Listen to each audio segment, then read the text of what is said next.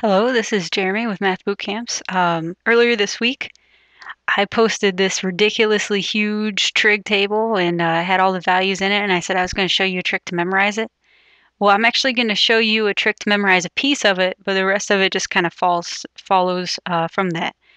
So I'm going to focus on this little piece right here. These angles right here are the common angles, pi over 6, pi over 4, and pi over 3. And I have it in order sine, cosine. When you look at this part of the table, and I literally have this part of the table in my head. I mean, if you ask me what's sine of pi over 3, I think of this table. The reason for that is there's this nice pattern that shows up. First of all of these are over 2. That's easy enough to remember. Over 2, over 2, over 2. All of them sine and cosine. And then there's a 1, 2, 3 pattern. You go 1, 2, 3 down, and you go 1, 2, 3 up.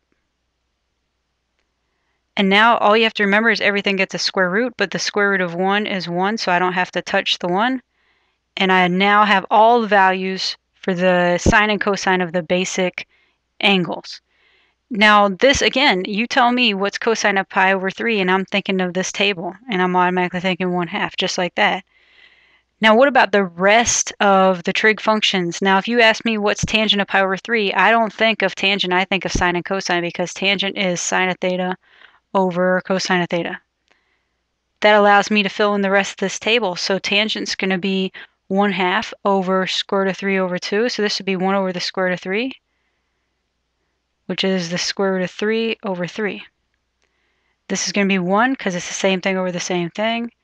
And this is going to be square root of 3 over 1, which is the square root of 3. Okay, cosecant. When I hear cosecant, I think 1 over sine. So you don't have to memorize everything, but these identities you need to know anyway, and so they're helpful with this. So this would be 2. This would be root 2. And this would be 2 over the square root of 3, which is actually 2 on the square root of 3 over 3, the more common way it's written down. Okay, secant. When I hear secant, I think cosine. This is 1 over cosine.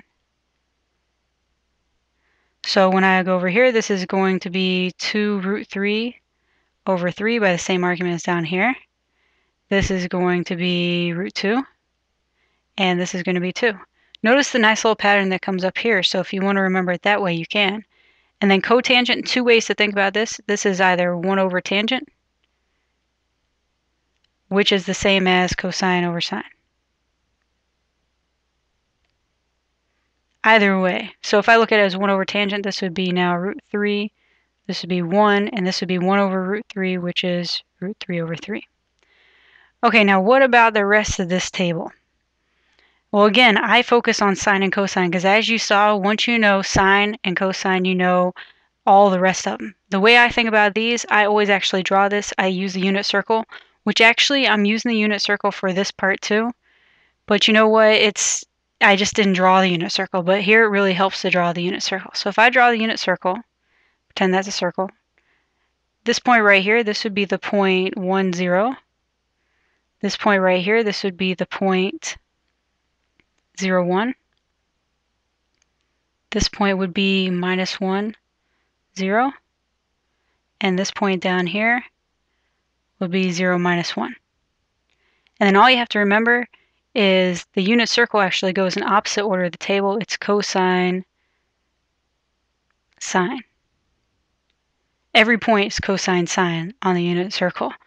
So, okay, so this first point, this would be 0. Cosine is 1, sine is 0. And if you think of the graph of these two, sine starts at 0 and goes up. Cosine starts at 1 and comes down. Okay, here's pi over 2. Pi over 2, okay, that would be 0 and 1. Okay, pi over here on the left-hand side of this unit circle, the x value is minus 1. Remember, x value is cosine, y value is 0. That's a 0. And then 3 pi over 2, the x value is 0, and the y value is minus 1. From here, I can use these same identities to fill out the rest. Okay, sine over cosine, that'd be 0. 1 over sine, that's undefined because you can't divide by 0. Secant, 1 over 1 is 1. Cotangent, 1 over 0, that'd be undefined. Okay, come down here to pi over 2. I'm going to keep going. It'd be 1 over 0. Oh, that's undefined. Cosecant, 1 over sine, that'd be 1 over 1. Secant, 1 over cosine, that's a problem. And cotangent, okay, now 1 over undefined doesn't make any sense, so I'm going to think cosine over sine. 0 over 1 is okay. That'd be 0. And so I just continue this process. Sine over cosine, 1 over sine, etc. Secant is 1 over cosine, so 1 over cosine here would be minus 1. This would be undefined. And then finally, 1 over tangent. 1 over 0 is undefined. 1 over undefined doesn't make sense, but cosine over sine would be 0. And there, I have this entire table. So again, it all started with this piece.